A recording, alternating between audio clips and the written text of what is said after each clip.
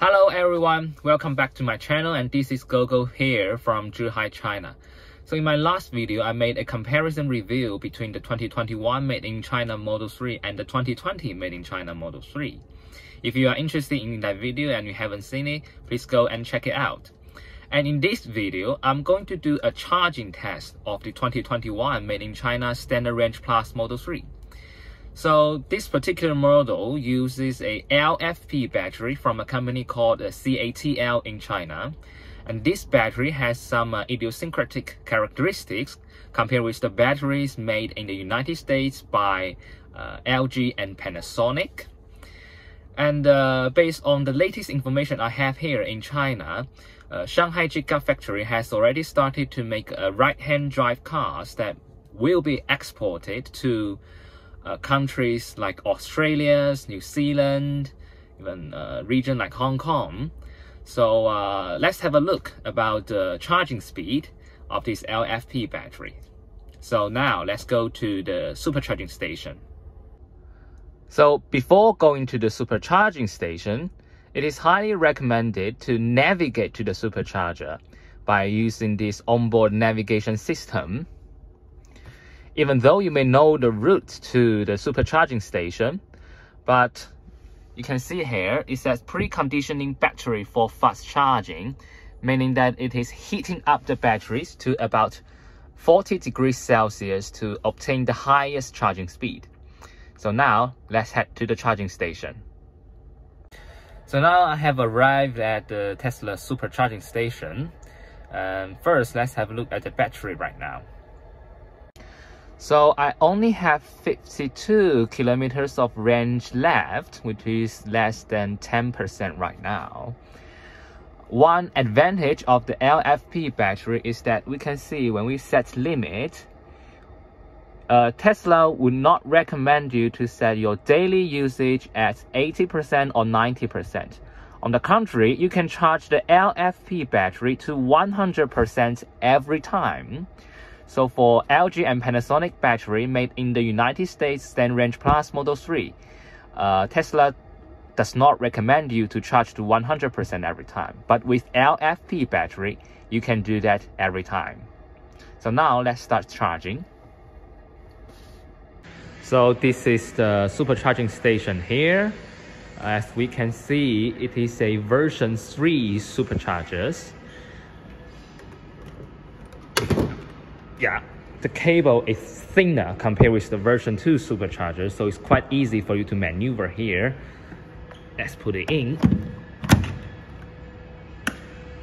When the signals here turns green, it means that it is starting to charge the battery. Okay, so starts the charging. Let's go inside the car.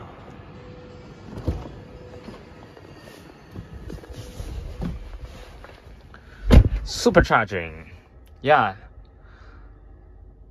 So it reaches about 80 kilowatts right now. Oh, that's quite impressive.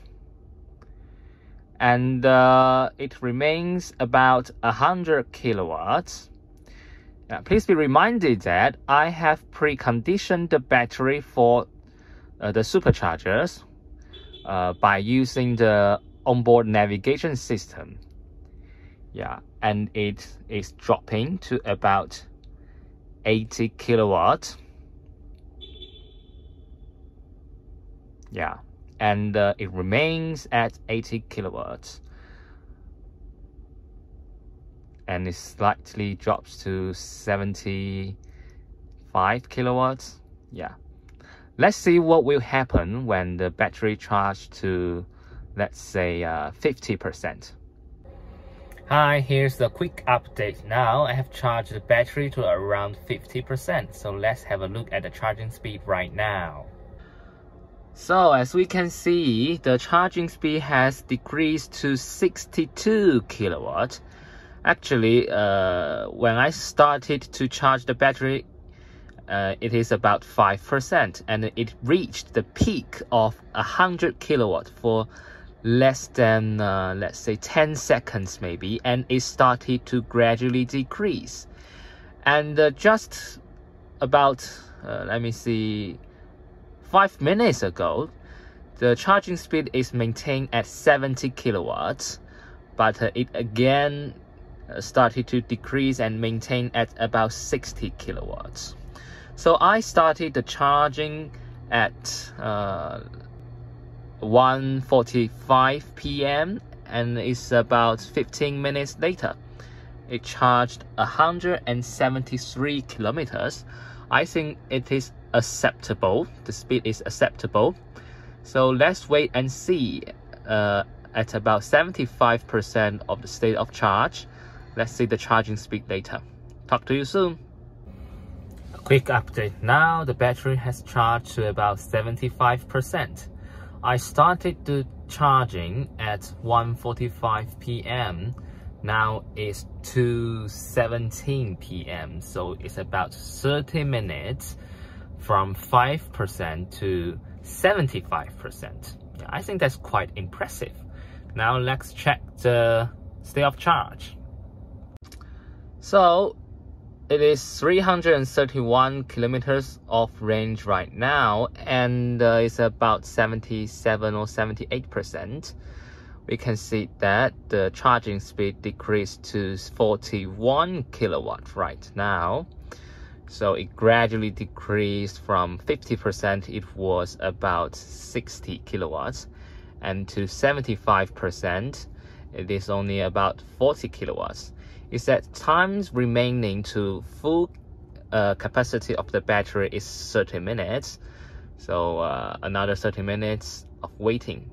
So let's see what will happen when the charging speed reaches at 90% state of charge. So the state of charge of the battery have reaches at 90%. Let's have a look at the charging speed now. We can see that charging speed has decreased to 32 kilowatts, and frankly that's quite slow right now. It starts from the 90% and time remaining is 20 minutes.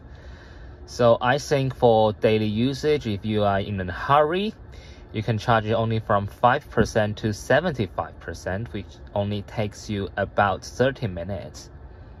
So while we are waiting for the battery to charge to 100%, let me talk about the range of the LFP battery in the standard range plus. Let's have a look here. So based on the odometer here, I've driven about 1,409 kilometers, and the average consumption is 141 watt-hour per kilometer, which is 14.1 kilowatt-hour per 100 kilometers. So what does 14.1 kilowatt-hour per 100 meters mean? So for the LFP battery, standard range plus Model 3 made in China, it has a 55 kilowatt-hour battery. So a simple calculation, you can get if you are at 100%, with 55 kilowatt-hour battery, your range in reality, based on my average consumption here, should be around 380 kilometers. So let's see when the battery charged to 100%, what the big screen here tells me about the range it can do. Whether there is any difference, let's have a look later. So the charging is almost finished now. Let's have a look at the condition. So at about 98 or even 99% state of charge, the charging speed reduced to 7 kilowatts.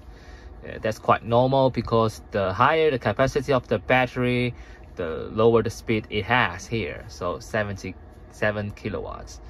So the estimated range to 100% of the battery is about 425 kilometers. However, based on my previous calculation, the real-world range of the LFP battery standard range plus Model 3 is only about 380 kilometers. It will never reach 425 kilometers based on the computer said. And one thing that was noticed is that the LFP battery is really sensitive to the outside temperature. I'm in Zhuhai, China here, and the temperature right now in January is, let me check, 24 degrees Celsius. So this temperature is really comfortable for the battery. Based on those discussion forum here in China, some Tesla owners in Beijing with temperature at minus 10 degrees Celsius, the LFP battery suffered a lot. So the range is about 280 kilometers when you turn on the heater, which is use quite a lot of energy. And with the help of the heat pump, we can say that the efficiency to turn on the heater is significantly increased. But because I'm in southern China right now, I cannot test a winter condition for the LFP battery because we simply have no winter here. Okay, so I think that will be all for today's video. If you enjoy watching it, please like it, share it, and comment down below about any question you have related to this LFP battery Standard Range Plus made in China Model 3. Since this car will be exported to many European countries and also right-hand drive countries as well. So see you next time.